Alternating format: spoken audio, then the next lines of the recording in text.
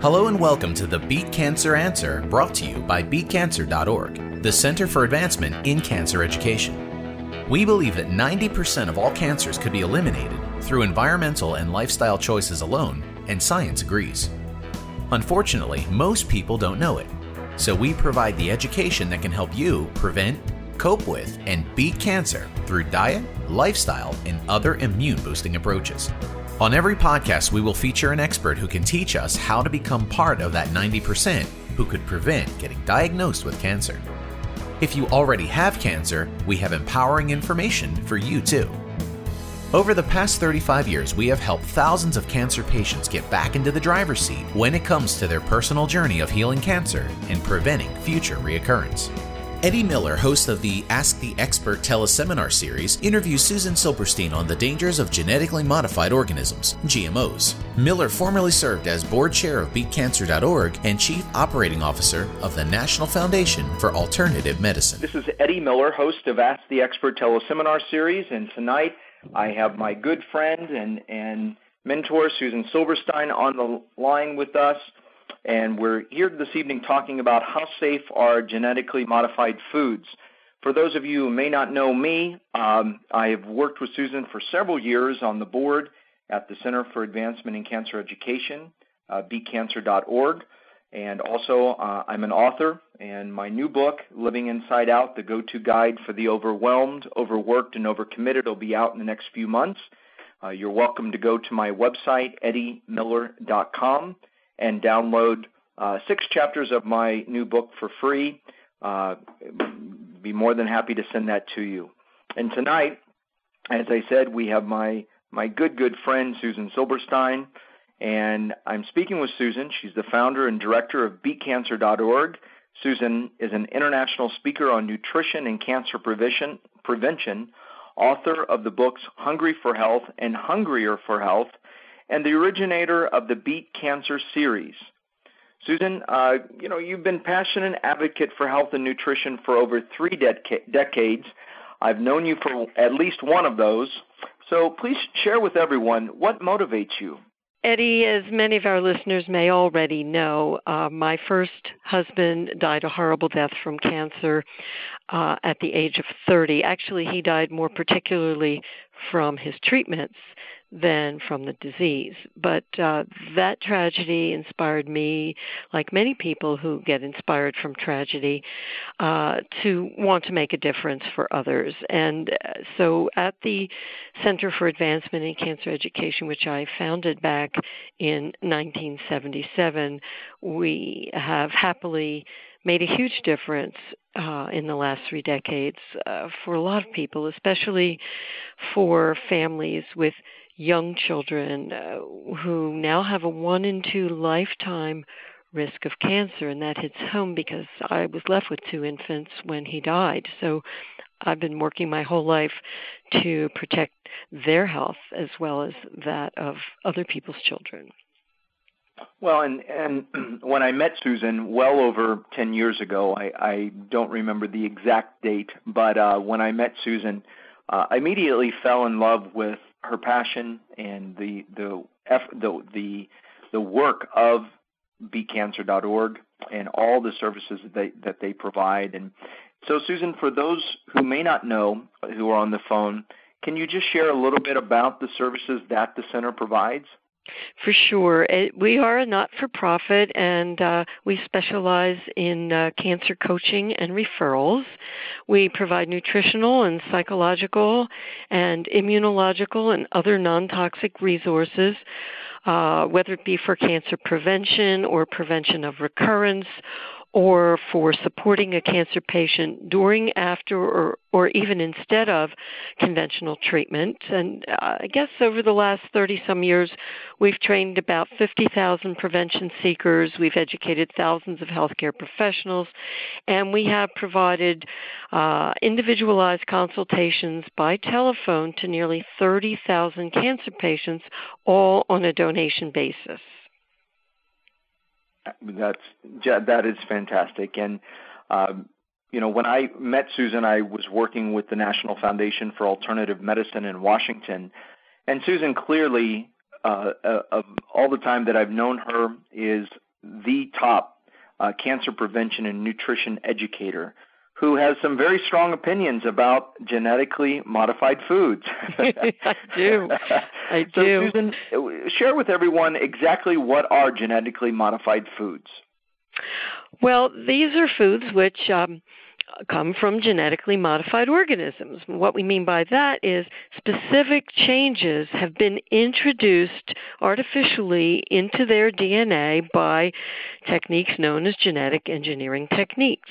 And what happens is that scientists insert the genes of one species into the DNA of a totally unrelated species. It's kind of the human manipulation of an organism's genetic material, but it doesn't occur naturally that way. We have to do it artificially. And we started this back in the 1970s, starting with genetically engineered bacteria. Then we graduated to mice a year or so later. And finally, genetically modified foods hit the market in the early 1990s. So from the perspective of all the scientific research behind it, what are they saying are the main advantages to genetically modified crops? Well, it depends from which vantage point you look. The idea is that it's supposed to be economically valuable, because if GM crops are resilient to diseases and presumably climate change and drought, then those are the two main reasons why we would have poor crop yields all over the world. And so if we have better crop yields, we're going to be able to better meet the nutritional needs of malnourished populations. Unfortunately, there are actually rather questionable advantages here, because the largest study in the world that has dealt with whether GM foods can actually eradicate world hunger, and this study included over 400 scientists. It was put together by the UN. And the conclusion of this international assessment committee found that there was practically no evidence supporting that genetic engineering was actually going to help with world hunger. And one of the points they made, and rightfully so, we still have plenty of poverty and hunger, poverty-induced hunger right here in the U.S., despite the fact that we use genetically modified foods more than any other country. So we're not sure that it's really accomplishing what it said it was setting out to do in terms of being a solution to the world hunger crisis and climate change. So then, in your opinion, would you say that the disadvantages outweigh the advantages? Oh, absolutely, absolutely. I think that was the answer.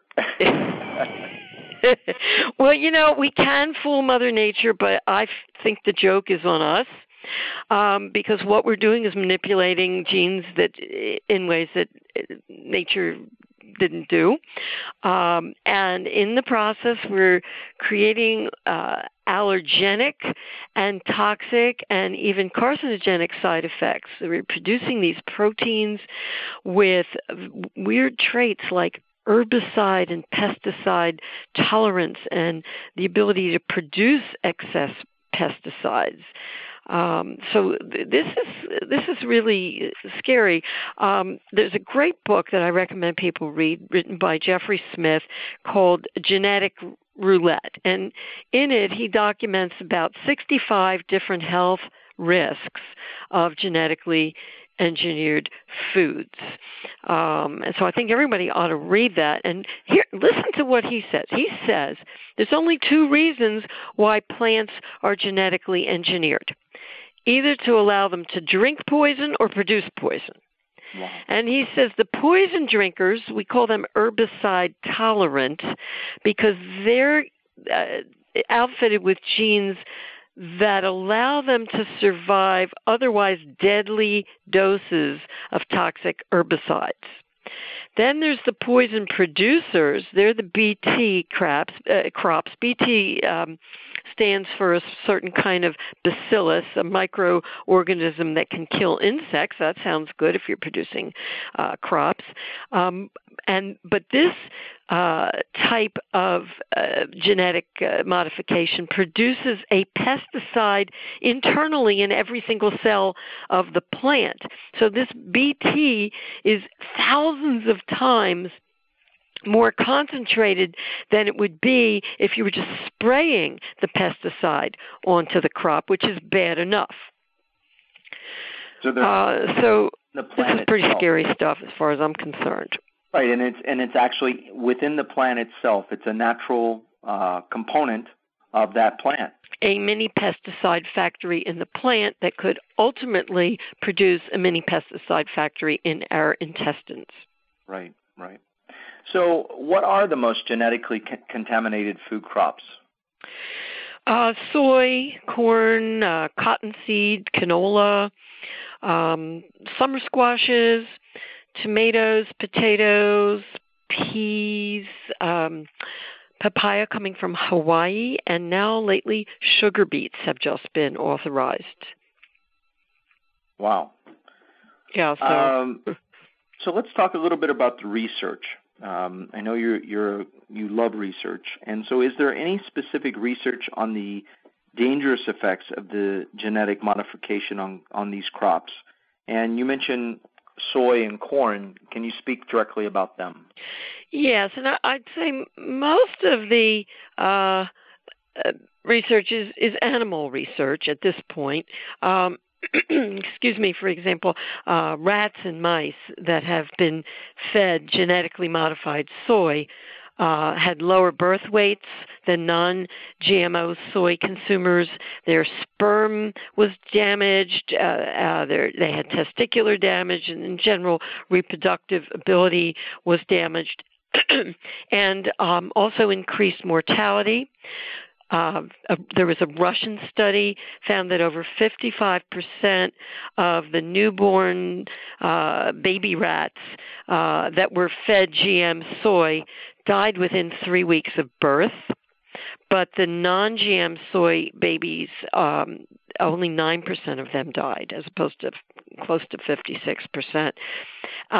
Also, 36% of the rats in the GM group were underweight, but only 6.7% of the non-genetically modified soy animals were underweight.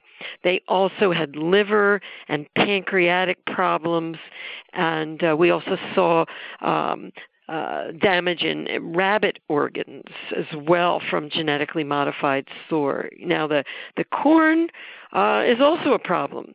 Rats that were fed genetically modified corn that was absolutely approved for human consumption developed liver and kidney toxicities in particular, but they also had heart problems, adrenal problems, problems in their spleens, and in general, problems with their blood cells.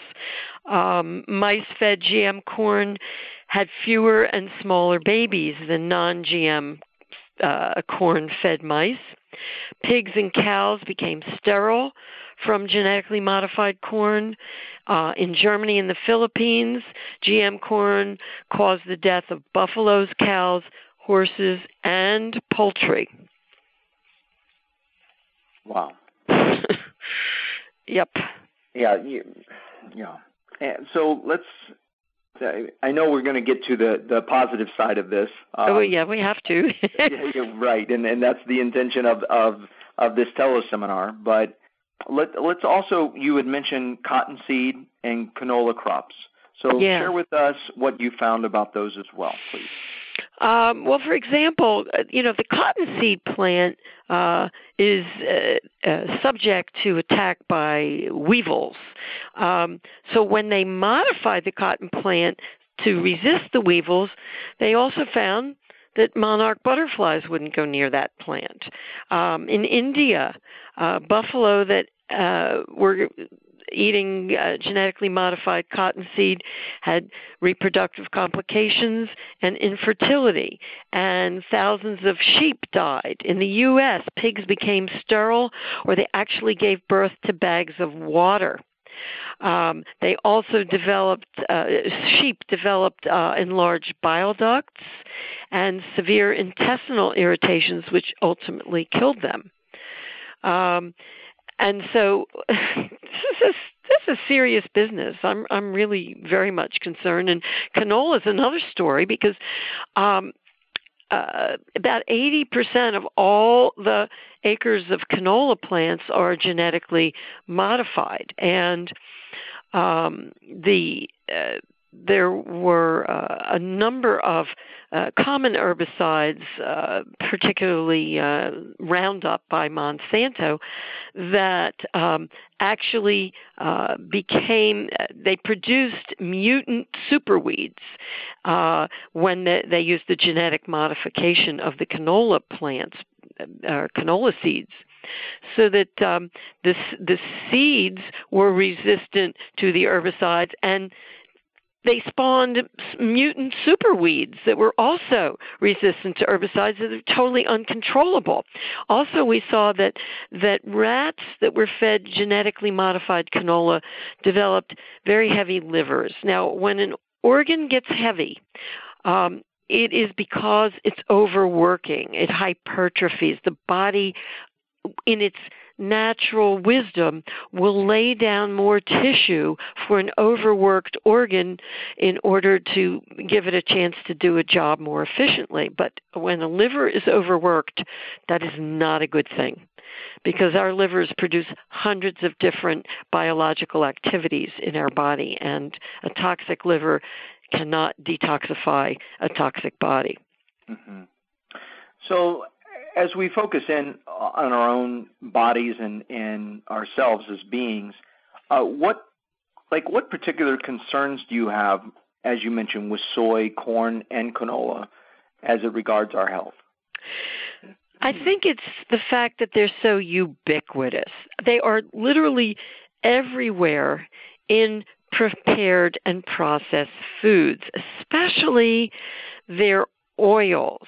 We hear about corn oil and soy oil and canola oil. I mean, you could almost not buy anything that has been prepared that is lacking in those oils. And here's my main concern about the oils. Pesticides are lipophilic, so they're going to hang around in the fats, in the oils, and that way we're going to get even a heavier concentration than we might otherwise get in a genetically modified food. Wow. I mean, you pick up a package of anything. It's either got soy oil or corn oil or canola oil or some other derivative of those foods. And those directly are within those oils and the fats. Those pesticides have no other option but to connect. They hang in there. They don't process out. Right. So I know that processed foods often have hidden genetic modified sources. What specific ingredients should we watch out for? Yes, so obviously anything that says it's got canola oil or soy oil or corn oil, for sure. But now, here's something. If you buy something that says sugar is an ingredient, but it doesn't specify that it is pure cane sugar, then it's definitely going to be at least a combination of sugar beet sugar, as well as sugar cane. And now sugar beets are, as I said, approved for genetic modification, so we're going to have that problem. Anything that's got baking powder in it, not only corn oil, but corn sugar, corn syrup, corn starch, corn meal. Anything that's got food starch or modified food starch. If you see fructose as an ingredient or gluten as an ingredient, hydrolyzed vegetable protein or texturized vegetable protein, malt or maltodextrin, not only soy oil but soy protein, soy protein isolates, soy sauce, certainly soy milk or tamari, anything that just says vegetable oil, look out for that, and even whey and whey powder. You are not 100% guaranteed that you're going to have genetic modification in these ingredients, but you also have no guarantee that you are not.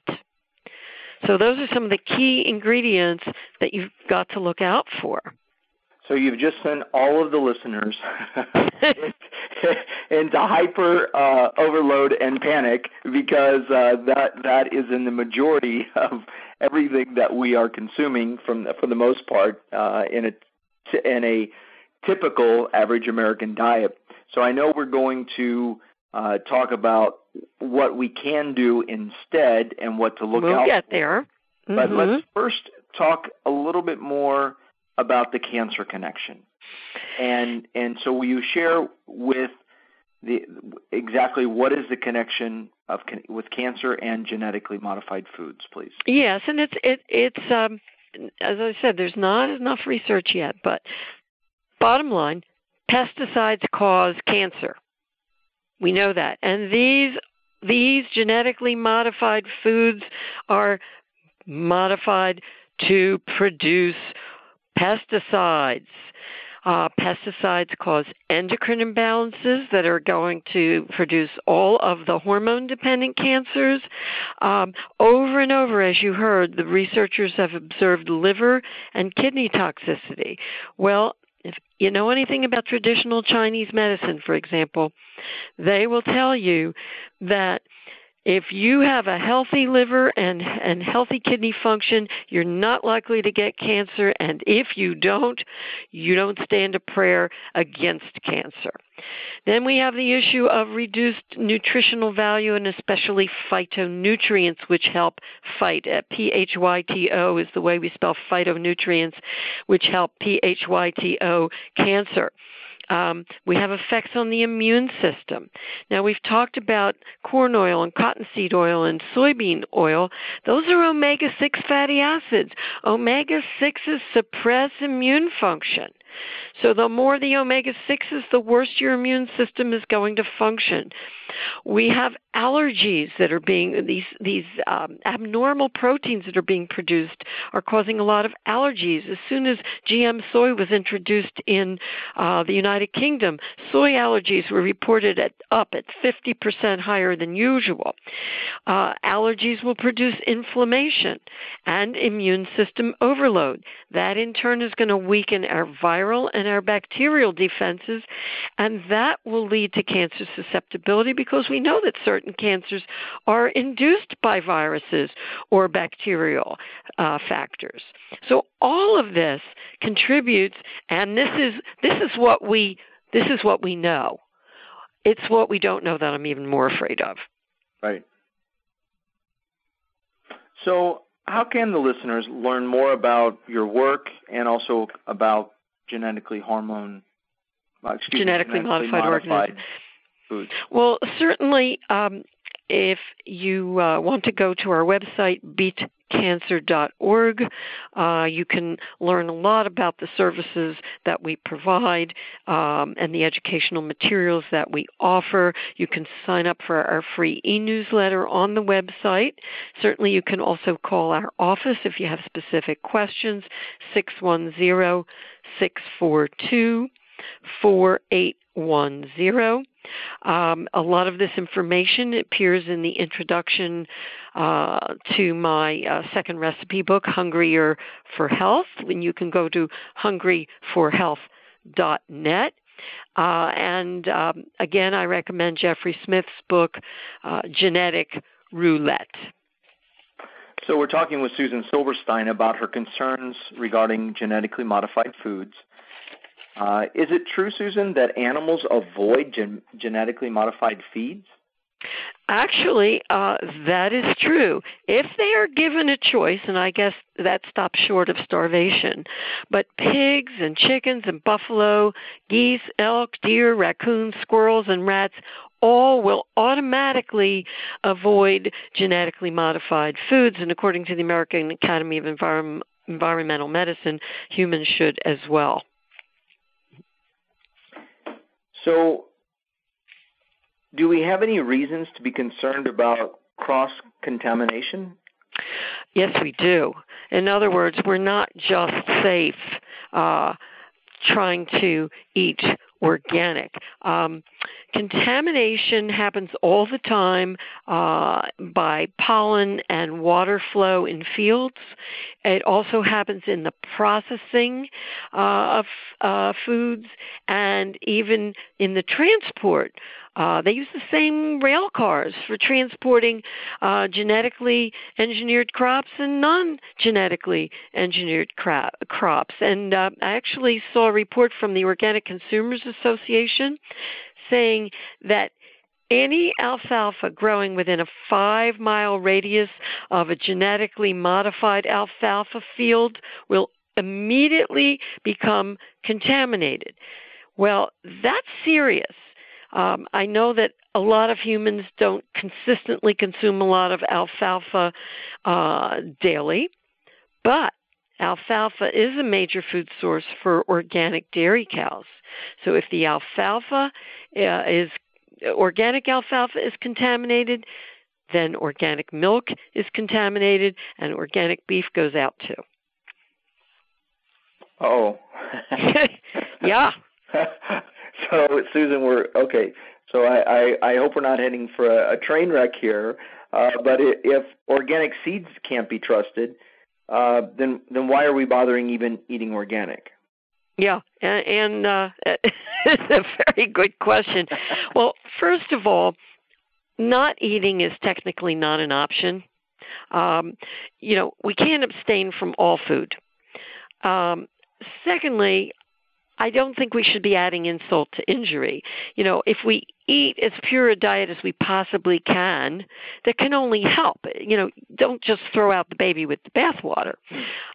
Third of all, remember there are still a lot more toxins in animals than in plants, especially because of the fatty tissue in animals. So I'm not saying you have to be a vegetarian, but you should eat a heavily plant-based diet.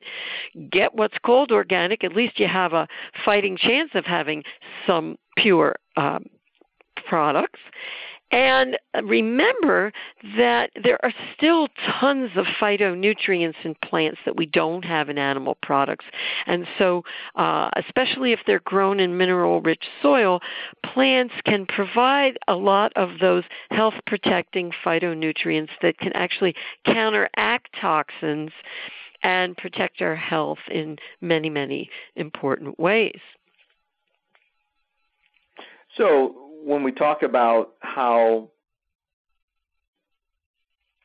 organic foods are beneficial to us by moving to more of the plant-based diet, even if you're adding meat to your diet as well, but more focused on the plant-based diet, the right. Organic plant-based diet, yeah, then at least we're moving in the right direction. We're moving in the right direction, and it gives less of an opportunity for these pesticides, et cetera, to be within. Right. And as T. Colin Campbell stated, author of the China study, food trumps toxins every single time. That's how he stated it. In other words, the good Lord gave us one mouth, but 6 or 7 eliminatory organs, as I often say. So, we only have to get it half right. The body is programmed to deal with an awful lot of toxicity. We just have to give it a fighting chance. Right. So we are talking about the effects of genetically modified foods on animals. Is there a lot of research about the health effects on genetically modified foods on humans? No. And that's why we need to worry. As I said, it's what we don't know that I'm more concerned about than what we do know. In fact, there is, and this was actually indicated by Philip Buriano, who is a University of Washington professor emeritus that is probably the world expert on genetically engineered foods and crops and the effects on both animals and humans. And Speriano said, you have to understand what scientists mean when they use the word safe. Safe doesn't really mean safe. It means acceptable level of risk. And with genetically modified foods, there are no valid risk assessments that are being done. So there's not a lot of research yet. Well, I have a question for you, and another question for you, and I have my own answer, but I would like to hear yours, because if genetically modified foods are not safe for our consumption, then here's the question: wouldn't our government ban them? It sounds good, doesn't it, Eddie? It sounds like they should, but it sounds like they should. All right. And actually, 175 countries have kind of banned them under something called the precautionary principle. And it kind of means look before you leap. So if there's something that has potential risks and we don't know a lot about it, then what we need is not to proceed with it and be rather cautious. It makes kind of logical sense. And so this biosafety protocol was signed by about 175 different countries. Let's be cautious before we import genetically modified organisms into our countries. Okay, that sounds really nice. Okay, unfortunately, in the U.S., we haven't signed it. And the main reason has to do with corporate greed. The leader in the biotech industry is Monsanto. Monsanto has this ginormous pesticide known as Roundup.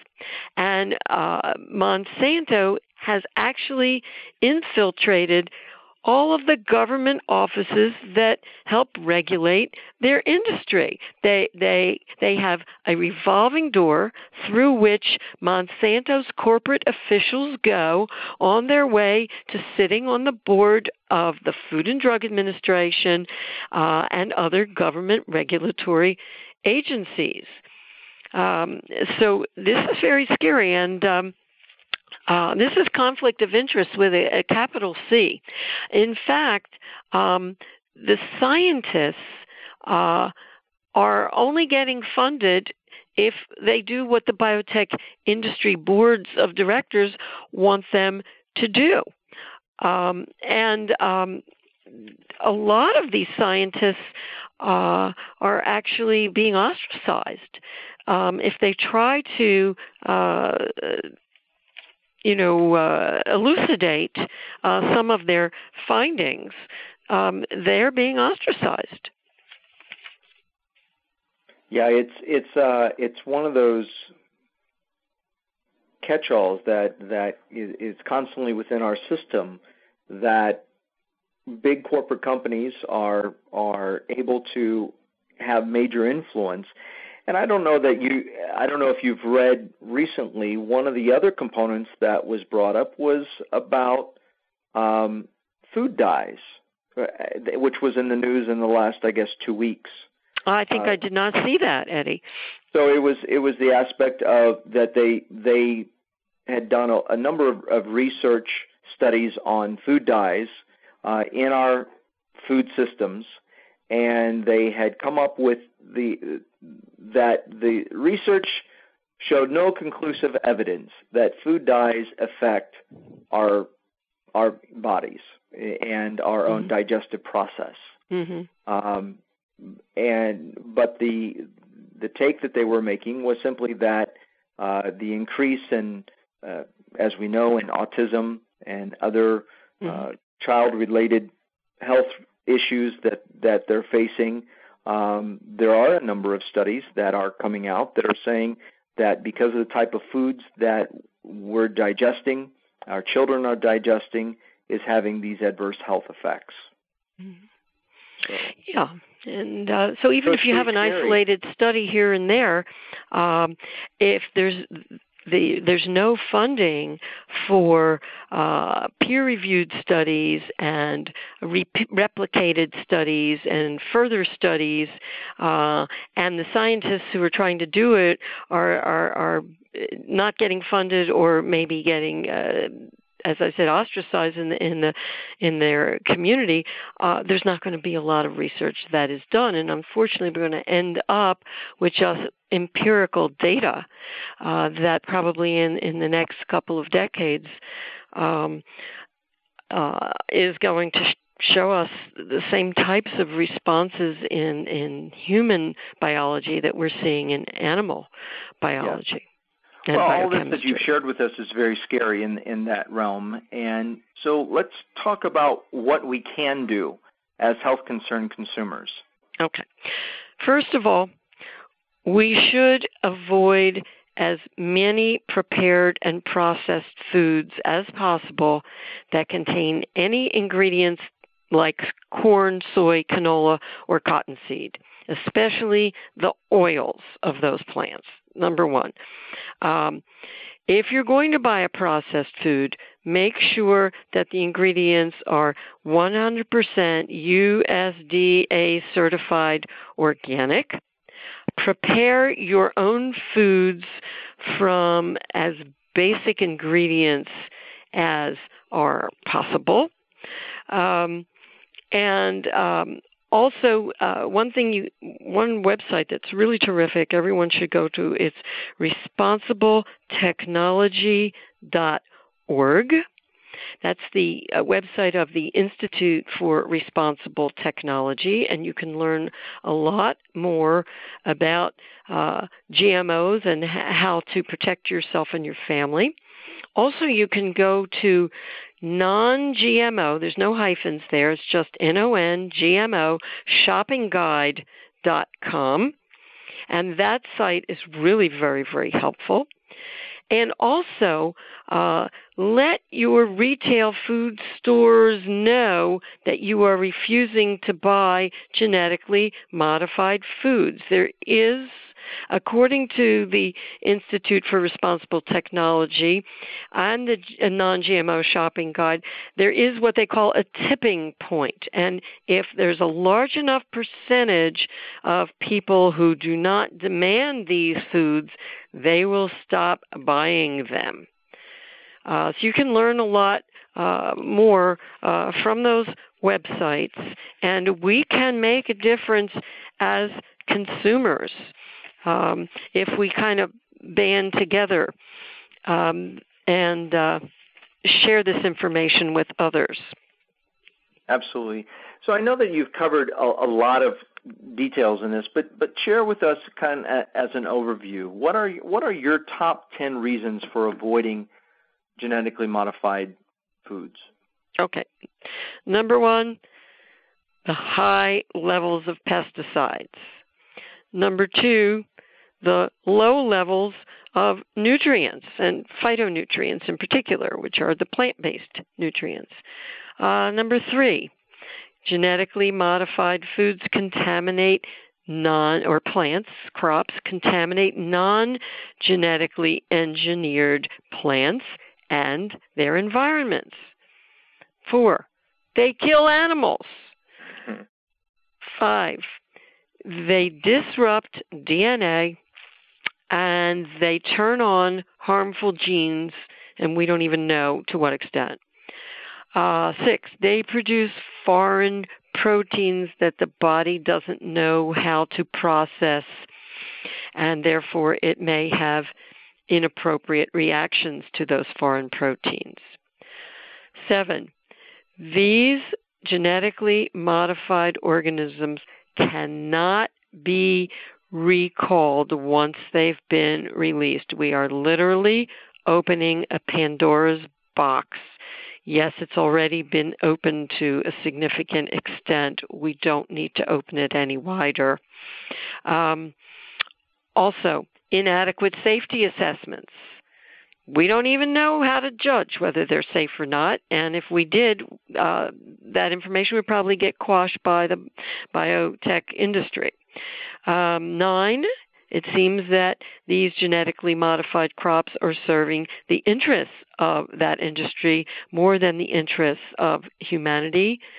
And 10, maybe the most important reason, there really is no independent research on the long-term effects on human health. We just don't know what could be the end result here. And from what you've shared, there is enough conclusive evidence that there are a number of effects that are occurring on animals and on the different components. So we know that those will add up to affect us. Yep. Yeah. Yep. So, Susan, I know you've created 2 recipe books to help people prepare healthy dishes. Of course, there are no genetically modified ingredients in those books, but tell us about your books and how we can really contradict the modified foods in order to really fuel our bodies with great health and nutrition. Well, the 2 books are Hungry for Health and Hungrier for Health.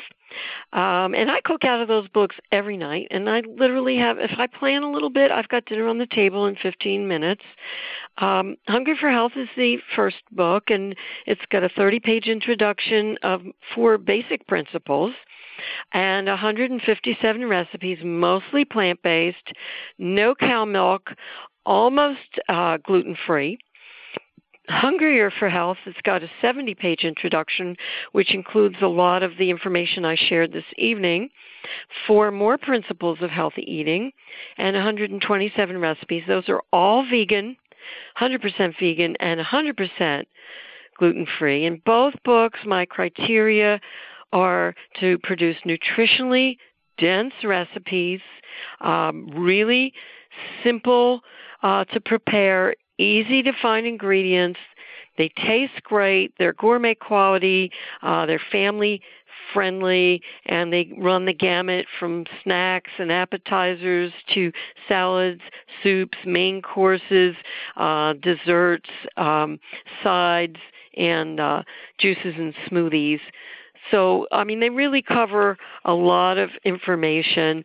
And the point is that if we don't buy a lot of prepared foods, Eddie, we can still eat quickly and simply and tastefully.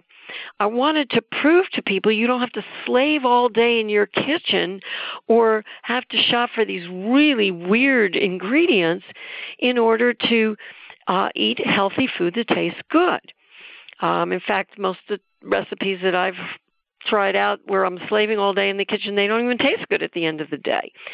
So I'm worried about prepared foods, and there is no soy oil in these books. There's no corn oil. The corn that appears in the recipes, and there aren't very many, I tell people, go for organic foods. So I think it's doable. I think people have to get away from this notion that because they're busy, and as your book says, we're all overworked, and because people don't have a lot of leisure time, and because fast food seems to be the name of the game, that they can't eat healthfully. They have to buy prepared foods, and then therefore they're stuck with the inevitable ingredients in those prepared foods. I don't think that's true, and I really believe that I have proven that in my 2 recipe books. So, Susan, you are literally one of the busiest people that I know. And yes. I have known that for a long time. And I know that you are a great manager of your time.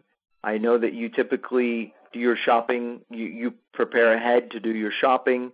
You do your shopping. Your husband, Tony, you and Tony have these great meals for dinner. I know that you come home and you prepare them. So for our listeners, can you walk us through just what you do from the aspect of creating your grocery list, going to the grocery store, and then preparing these recipes to help?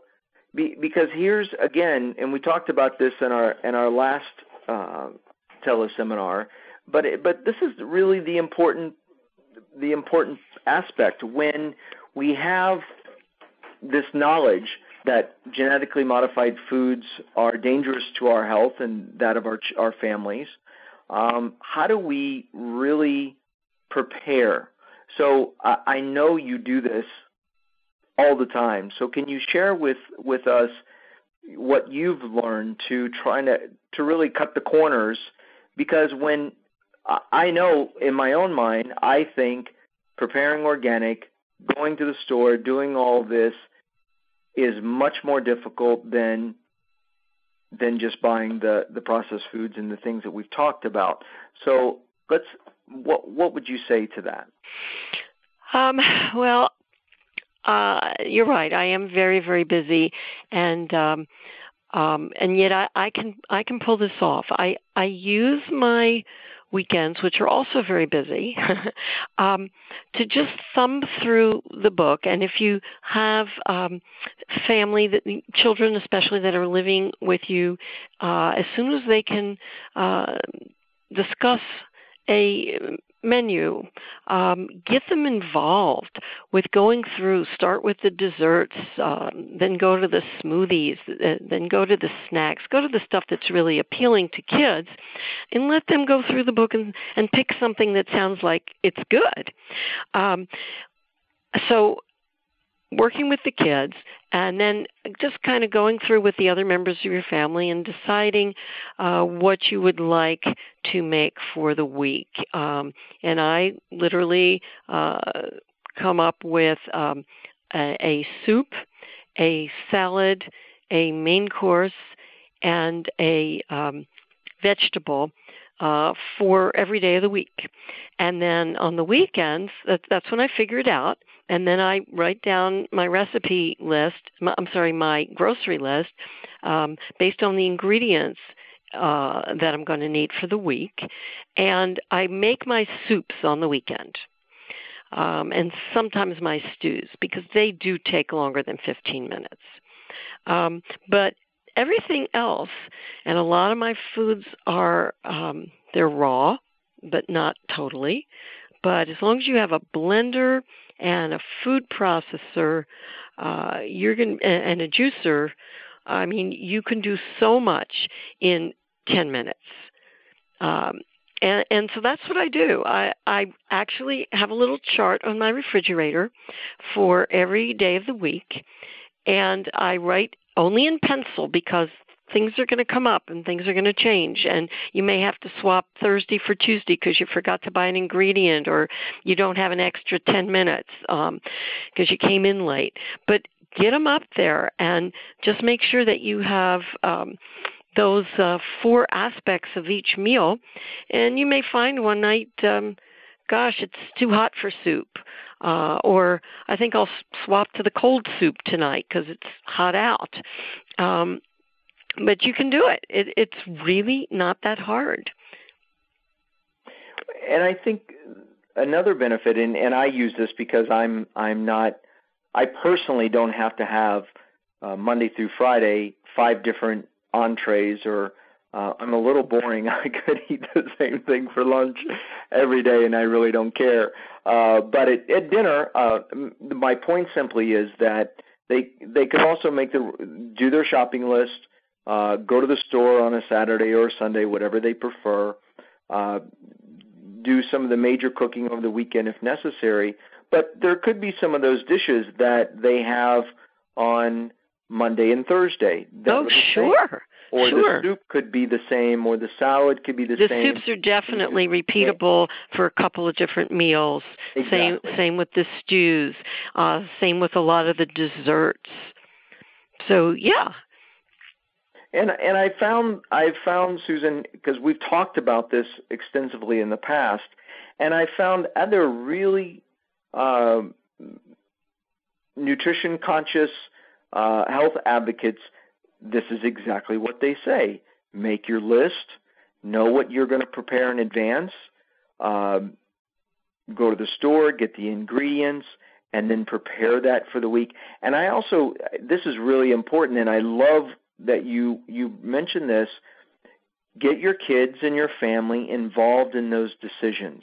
What do they like?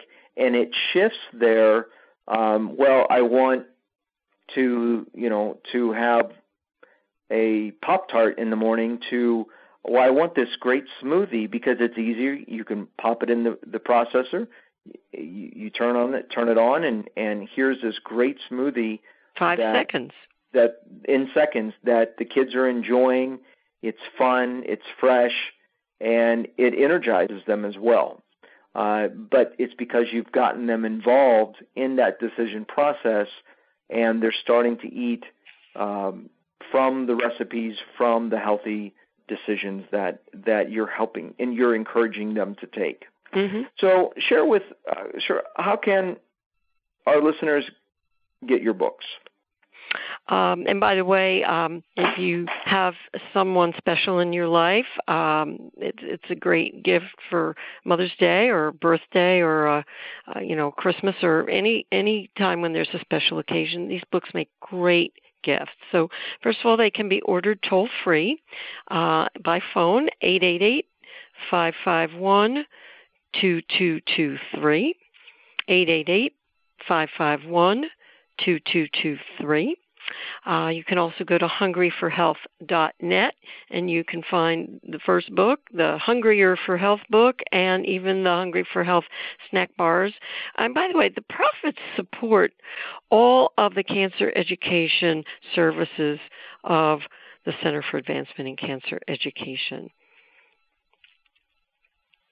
And how can people with cancer concerns, because you just touched on this, that they themselves have concern with cancer, learn about your patient services and the other services that the center offers?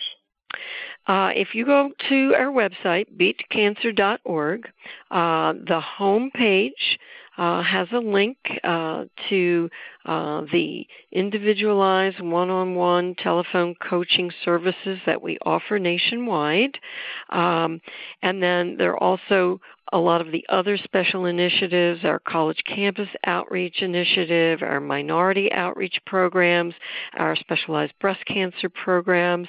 That's the best way to get an overview of all of the types of services that the center provides. And then, of course, you are more than welcome to call our office at 610-642-4810 for additional information. We do this patient coaching nationwide by telephone.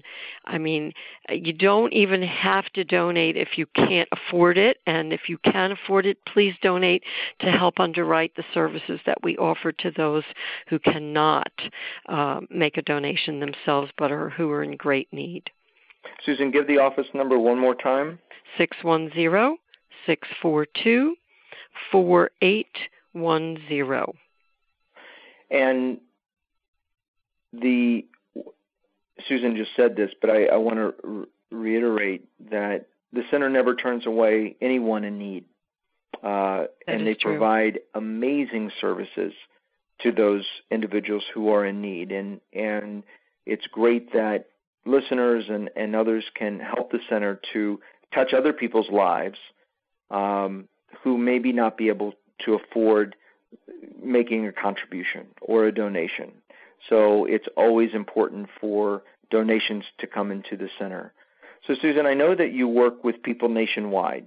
How can our listeners get more involved in the organization and your work? Thanks for asking that, Eddie, because the truth is we do reach out nationwide, and people who are not located in the Philadelphia area can also help us. There's so many opportunities to get involved wherever you live. First of all, you can subscribe to our free e-newsletter, and if you go to the homepage, you'll see ways to get involved. You can make a donation, as we mentioned. You can host a race for case. which is any kind of athletic event that you want to host, and we can teach you how to tie it to a fundraiser without your having to collect money from people. You can become a corporate sponsor or find us a corporate sponsor. We hope people will share their stories. There's a link from the home page. We have an Apples for Prevention campaign that is suitable for any business anywhere in the country. You can also schedule a lecture in your area. And I was speaking to someone today from North Jersey who would like to do that. You can be a networker. You can help us with social media communication, which you can never do too much of that. And so there are lots and lots of ways to become involved other than just needing our services yourself or for someone in your family. So, Susan, you've talked about a number of great resources from your 2 cookbooks, which people can find more about it at BeatCancer.Org. You've also given the reasonabletechnology.org website and the non-GMO shoppingguide.com website. Yeah, responsible technology. I'm sorry, responsible.technology.org. .org. And non-GMO shoppingguide.com as 2 great resources as well. Can you, just as a wrap-up, what are your last-minute advice? What is your last-minute advice to the listeners on making this shift to be more conscious about what they're purchasing in the stores with genetically modified foods and moving to more all natural and healthy foods and the way in which they cook? Any last-minute thoughts? Well, I think the best advice is to be kind to yourself. Don't feel overwhelmed. When you want to take responsibility for your health, spell it responsibility and not the typical way, because the typical concept of responsibility is laying blame. It's your fault if you're not well. It's your fault if you got sick. It's your fault if you can't get better. And that just produces guilt, which in my mind is more carcinogenic than any genetically modified organisms out there. So I think the idea is to take one step at a time, choose your battle, whether it's the microwaving battle from last month that we discussed, or it's cutting out soy oil, or it's buying more plants, or buying a recipe book, or making a healthy dessert. Choose your battle and work that until it becomes part of your daily life and kind of who you are and the routines in your home and in your kitchen, and then go on to the next battle, whether it takes you a few days or a few weeks or even a few months to master, one step at a time, and then keep moving forward. I've been climbing my nutritional ladder for over 30 years, and every time I think I've gotten to the top rung, I learn something new and learn there are more rungs to climb. And every step you make, pat yourself on the back. Absolutely. Absolutely. Well, Susan, it's always a pleasure to have this conversation with you about great nutrition and improving our own lifestyles through nutritional choices. And I just encourage everyone to get your other teleseminars and information from BeatCancer.Org and call the center for assistance if there's someone that they love, that one of your wonderful counselors can be of a service to them, and make a contribution to the center and keep providing those services to those other individuals who may not be able to afford the service themselves, but through kind contributions they can. So I appreciate you being with us this evening and sharing Eddie. all of your knowledge. And I would just remind people, too, as a bonus tonight, if you'd like 6 chapters of my new book, Living Inside Out, the go-to guide for the overwhelmed, overworked, and overcommitted, you can go to eddiemiller.com. I'm the first customer for that one, Eddie. And download them free of charge, and I'm sure you'll enjoy it. So, Susan, have a great evening. Everyone have a great evening. And until the next one. Thank you, Eddie. All right. Good night. Care. Thank you so much for joining us on the Beat Cancer Answer. If you learned just one thing today about how to prevent, cope with, or beat cancer, then we have succeeded in our mission. For more information or assistance, visit our website at BeatCancer.Org. Remember to sign up for our educational email series and get your free gift. Join in the conversation on Facebook, Twitter, or Google+, where you can meet others who think just like you. We appreciate all of your feedback and love your suggestions. Please also remember to rate us on iTunes. Your positive ratings help us to get discovered so we can save more lives. Thank you again for listening, and best wishes for good health from all of us at BeatCancer.Org.